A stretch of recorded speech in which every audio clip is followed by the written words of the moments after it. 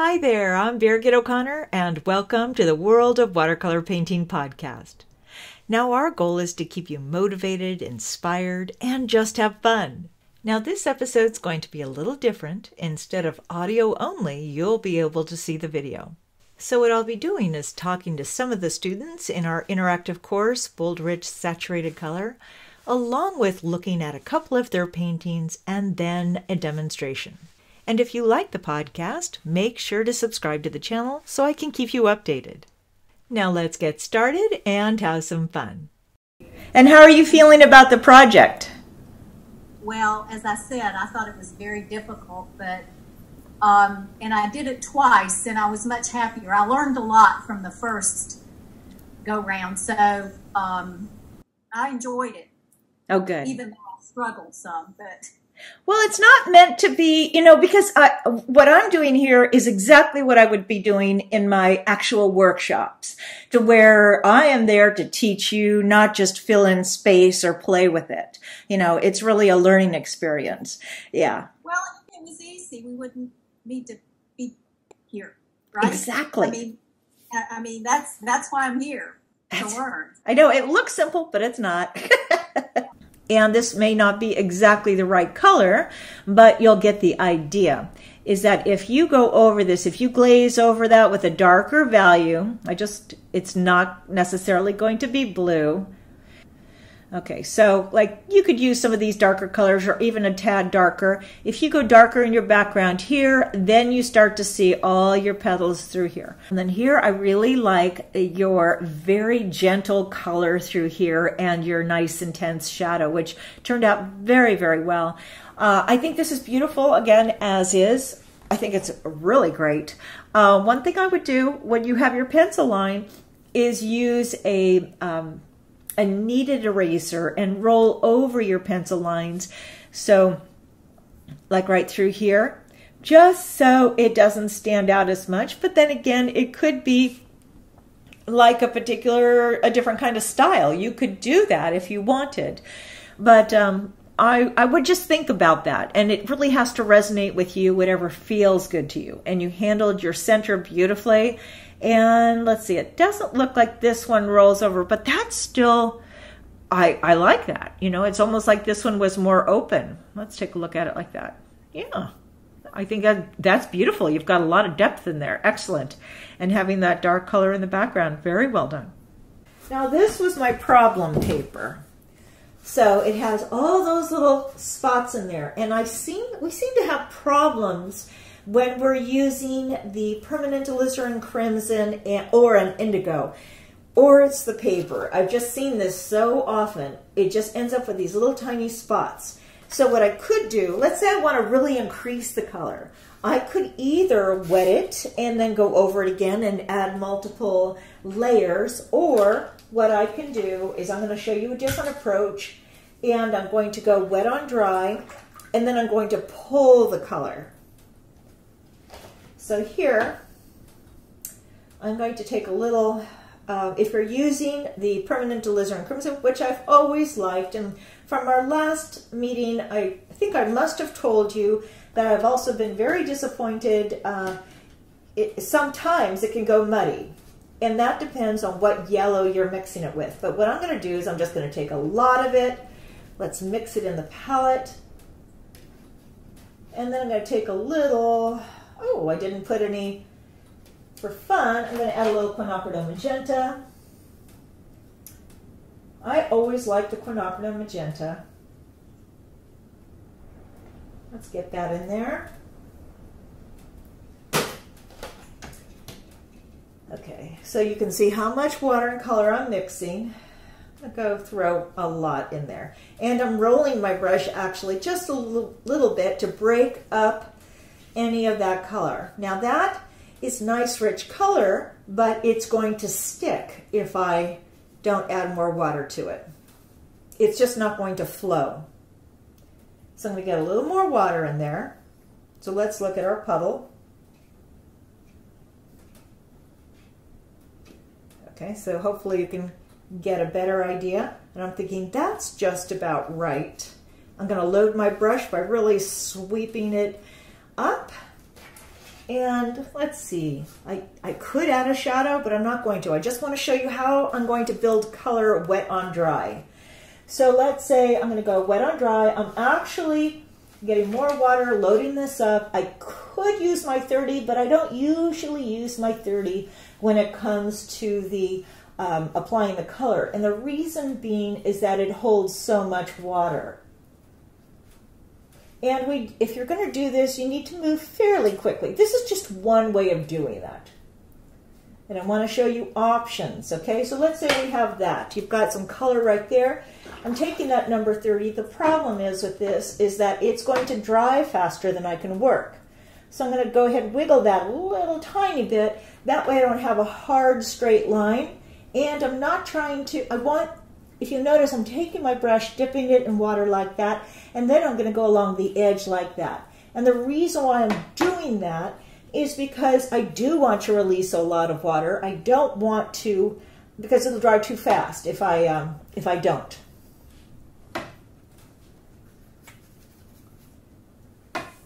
Okay.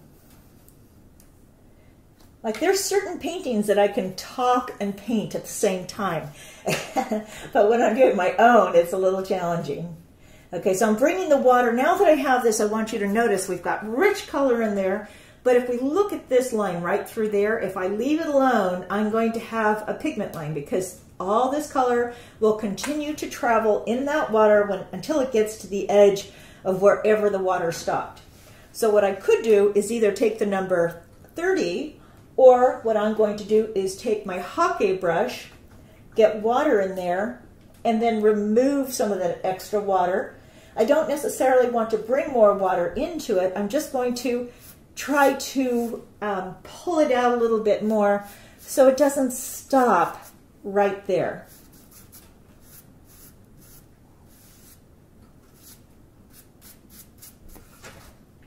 Try to at least. Okay, so you can see, well, it's not perfect through there, but you get the idea. And then what I'm thinking is I might even change the direction of the paper a little bit.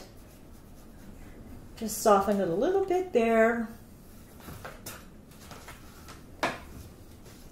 So I'm very happy with that color. It's starting to blossom through there. Do I want to do anything with that? That's what I'm thinking about. I'm going to leave that alone for a minute. I'm going to bring a little more water right up through here. And then I'm thinking if I come in with my 20, that's going to be too big. I want a sort of detail in there, but not a lot. So I'm taking my number 14 blend brush and I'm going to grab my color. And then I'm just going to just change it a little bit. Take that number 30. See, I got it wet. Remove that water, wipe off the excess. And then I'm going to soften it. And I'm actually pressing a little hard, but not too hard, because I don't want to release the water too much. And let's see, I don't want to wipe, and I'm also going along the outside edge. I'm not going right on top because that can wipe that color right off. Okay, so now that has a lot of color. And that has a potential blossom if I leave it alone. And if I really don't want it there, what I could do is use my hair dryer and then dry it. We've got some funny little edges through here. I'm thinking, does that bother me? That doesn't really bother me. I could go ahead and take care of them with a shadow or work on them or leave that as a lip. So I'm going to dry that for just a second. Try to get the right hair dryer here. So I'm going to mute you. I just don't want you to hear all that noise. Okay.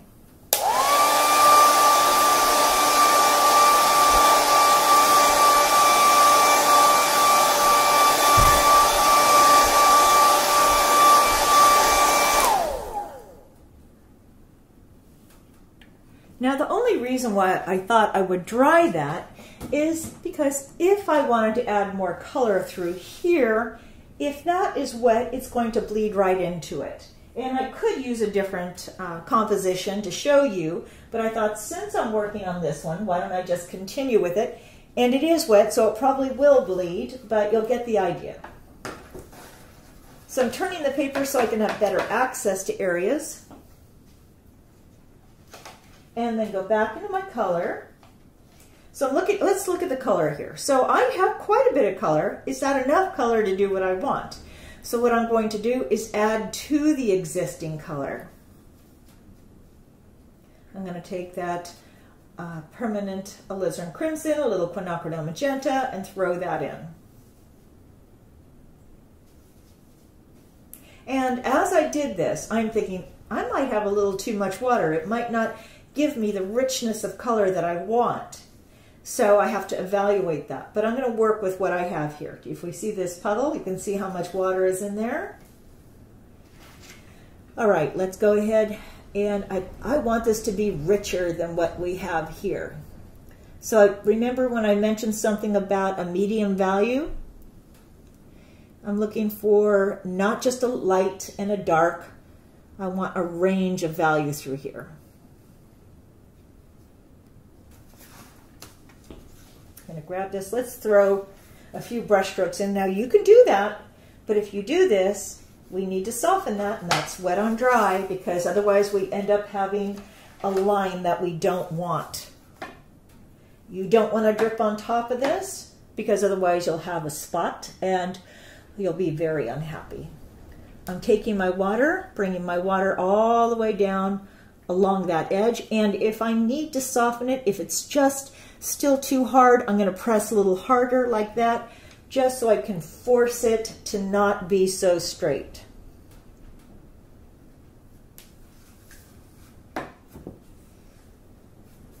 And I'm not too worried about whatever's happening down here, because I know that's where a shadow is going to go.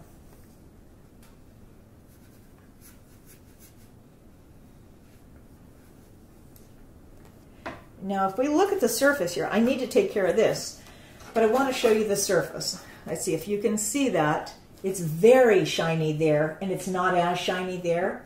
So what that means is I'm going to have a blossom. So what I need to do then is lift the paper up, allow that water to accumulate somewhere, and then let it run. I can either get rid of it like with my hand or a towel or anything I need to, or a brush. And then if I moved it this way, then that highlight's going to disappear, and I could just direct it. Down here we have a line, and I'm just going to go ahead and soften that. So that is how I would start building that color up. And I don't know if you need to see that shadow in or not. That might be just enough for you for today. Why don't you let me know? I think, let's see, what do we have here? Those edges, let's see, what do we have here? Can I show you what I would do if the back, let's see, I'm sorry. Go over the background, okay, yes. And those edges is what I try to get rid of. Oh, that one with that, okay.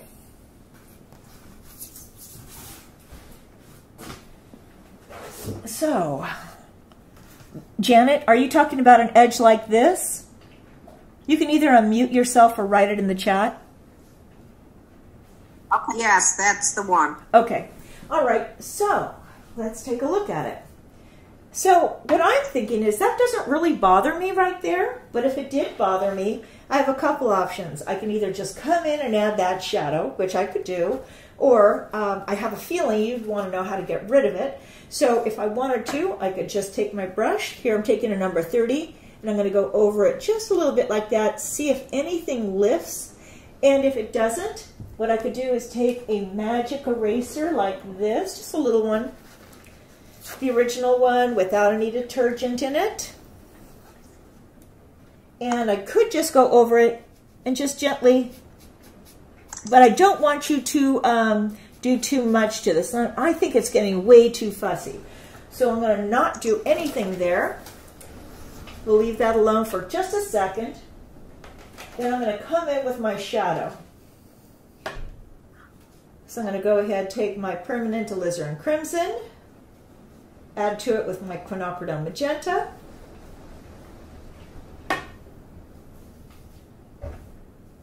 Okay, and then remember I said you could take a little bit of the Winsor Violet Dioxazine. Now that will darken it. The problem with it is if you use too much of it, it can dull everything down. So we're just going to take a tiny, tiny bit of that. I actually like that a lot with the quinacridone magenta, but we have a little bit of that permanent alizarin crimson in there, so we don't want to get carried away with that.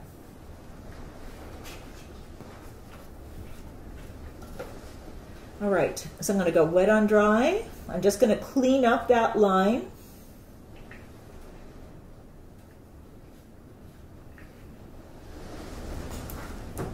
We've got a good storm out there.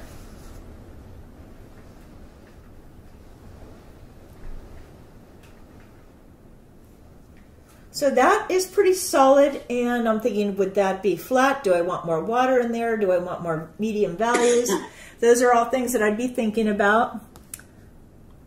And then I'm going to take my brush, I'm going to change it. Like, I'm not going to draw it on, otherwise it's too perfect. I'm going to allow the amount of pressure on the brush to carry that line and to change it. And then I'll go right along, right on top of that area. And then pull it down. And everybody's going to have a different idea of what they want. So to me, that's not very important. I'm just going to go ahead and clean that up like that. Take that number 30. I do need to carry that color out a little further, do the whole shadow, so maybe I should think about doing that. So I have that little bottleneck right there. I'm just going to add some water. And then I'm thinking I'll add a little water here because that's a large area, and then trying to add my color in this area, I might not be able to work as fast. So I'm getting my water in there, and then I'll take my number 20, and let's get some color in here. I'm also thinking about, do I have enough color in my palette right now? So here I've got one of those little points. Do I want to leave that in there? Do I want to reshape that? Those are the things I'm thinking about. And do I want to go darker? So if I'm trying to figure it out and I don't know exactly what I want to do, what I might do is take my number 30 and just soften a little bit of that. Maybe just a little bit. And then I'm trying to unify all that shadow. I'll bring that down.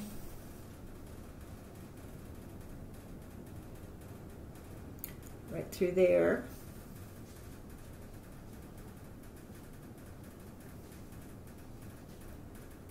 And a little bit of that Winsor Violet Dioxazine. Like, how bold do I really want to go? Those are the things that I would be thinking about.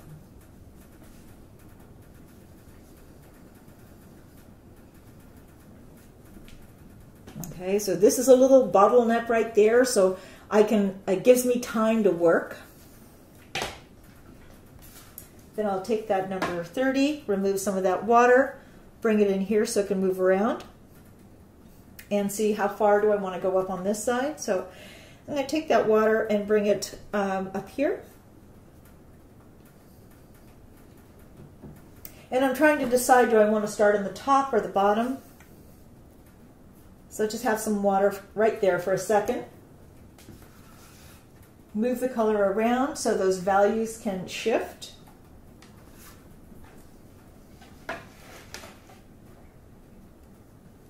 Then take more of that permanent alizarin crimson, bring it in there. I need to break it up so I don't have any little chunks of color.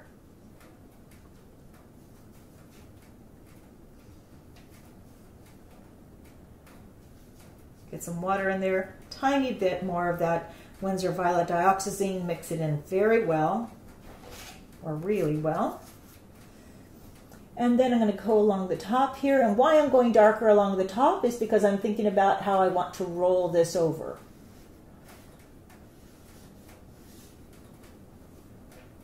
I'm also thinking that that might have a little too much red in there. Maybe I want it to be a little more pink. So I'm going to also add a little more water.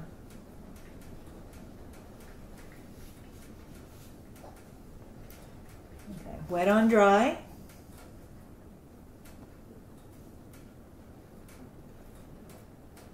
Okay, this is a big area, and I really want to take care of this area, so I'm going to hold off with that bottom area for just a second. I'm going to play with my brush stroke, go a little wider and thin.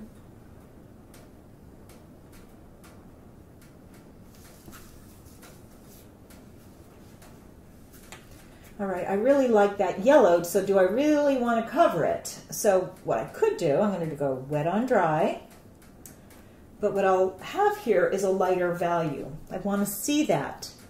So I'm going to just add more water in it, and it's definitely still not going to be that yellow, but I'll just add more water so it's a lighter value.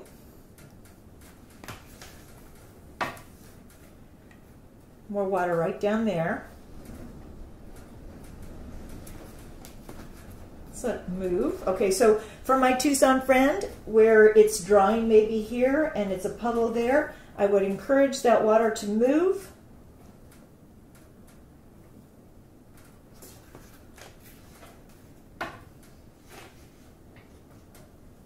And then I'm going to go a little darker right down here.